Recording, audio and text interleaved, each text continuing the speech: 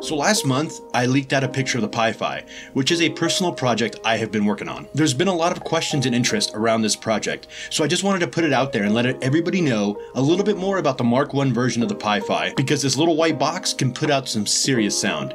Stay tuned.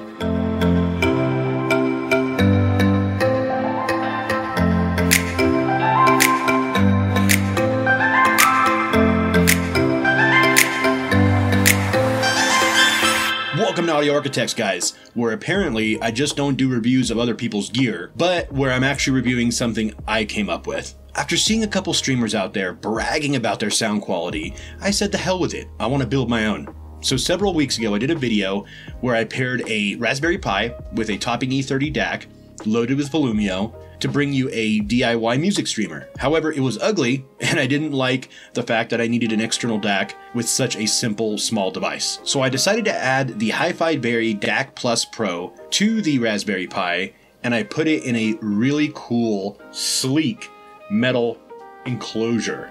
Another problem I was having with that original build was a lot of unnecessary electrical noise. So me, being obsessed with getting rid of any and all noise, I bought an iFi low noise power adapter and a TP-Link travel router. That way there is little, if any, interference with this unit. Because as you know, a low noise floor is very important when you're supposed to be listening to something that sounds good. I believe in keeping things simple, and I think I succeeded with this little streamer. In the clip ahead, I'll be geeking out more about the specs of the PIFI, as well as what to expect from the streamer. For those of you that don't know what a Raspberry Pi is, it's a credit card sized computer used for various different applications and projects. In this case, I am using the Raspberry Pi to create a mini music streamer that can produce high quality sound. The Raspberry Pi is loaded with Volumio, an open source operating system designed to play audio files at high quality. You can use Volumio directly from your PC or Apple and Android device. With the use of plugins, Volumio can read streaming services like Spotify, Tidal, Qobuz, with more to come in the near future. Attached to the Raspberry Pi is the Hi-Fi Berry DAC Plus Pro, which comes with a 192 kHz 24-bit Burr Brown DAC. It has an ultra-low noise linear voltage regulator and a hardware volume control, which you can use ALSA mixer to control the output. I am curious though how the Allo Boss DAC will sound and if there's any audible difference in quality. However, the DAC Plus Pro sounds absolutely fantastic.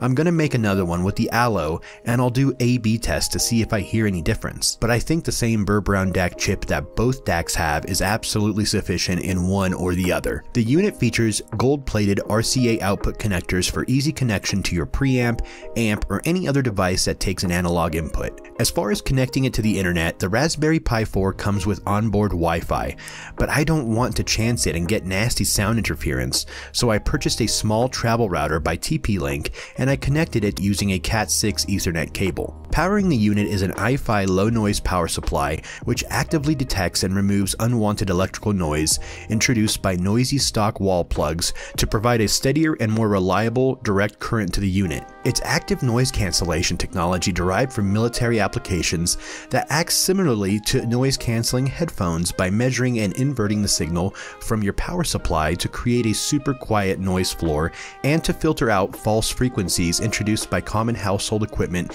that would interfere or muddy your entertainment experience. With all these components working together, I've been able to create a truly amazing music streamer that puts out high quality sound without the need to spend $500 or more. Now, its only true limitation is that it cannot handle MQA yet. However, I think in the near future, as that type of quality becomes the standard, the DACs will have to evolve, which is what makes this unit so endearing. It's completely open-ended and can be upgraded at any time. So essentially, if this does go to market, you only have to buy one. However, as the technology evolves, so will this unit to be outfitted with the most current tech possible. I'm excited to see where in fact this project's going to take me, as well as curious whether this is ever going to go to market. So I'll be sending out a few units to people to review and give me feedback, and from there I guess I'll make my decision. So thank you so much for watching. As always, if you enjoyed the content, smash that like button, subscribe to the channel, and ring the bell to get notified every time I put out new content. We'll see you next week. Have a great day.